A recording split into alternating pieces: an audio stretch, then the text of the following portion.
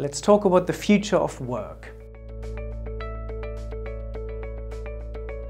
I believe that we are experiencing a fourth industrial revolution at the moment that is going to completely change all our jobs. As a regular contributor to the World Economic Forum, their founder Klaus Schwab has written extensively about this. And the discussions in Davos are all about what does the future of work looks like, what's the future of jobs. Oxford University has done a study that looked at all jobs in the world, or lots of them, and it basically estimated the likelihood that some of these could be automated using things like robotics, artificial intelligence and other tech trends. And they have reached a number of about 47%. So 47% of all jobs in the world today could potentially be automated. I believe that this number is slightly too high because what they did is they looked at jobs. What we need to do is we need to look at the tasks. And I believe very strongly that artificial intelligence and automation will augment most of our jobs. So there are some tasks that we are very good at and robots and AIs are unlikely to take over in the short term. And then there are others where they will clearly outperform us. So things like analyzing data, things like recognizing patterns, optimizing things. Machines will beat us.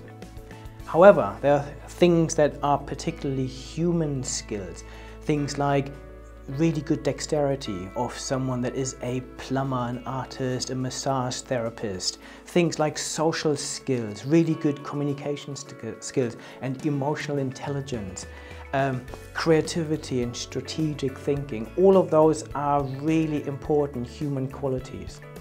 And what we need to do is we need to look at our jobs and focus on those tasks that computers can't do very well.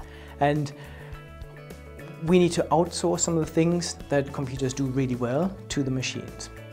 And actually, if we're really honest with ourselves, there's lots of stuff we do in our day-to-day jobs when we go to work for 8 hours a day that we don't particularly like. And those things we should give to the machines, because should human beings sit at the checkout in a supermarket and scan things all day long? Should they take data from one spreadsheet and put this into another? I don't believe they should. So I am seeing this quite positively. What I'm seeing is that the future of work will be more human.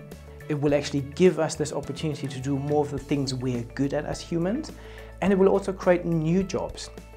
This is sometimes overlooked in this whole debate around AI and job loss. So we will have new jobs around data science, we will have new cloud and data lake architects, and we'll have even people that will create our virtual new worlds that we will dive into when we go into VR. So there will be new jobs and hopefully a more human future.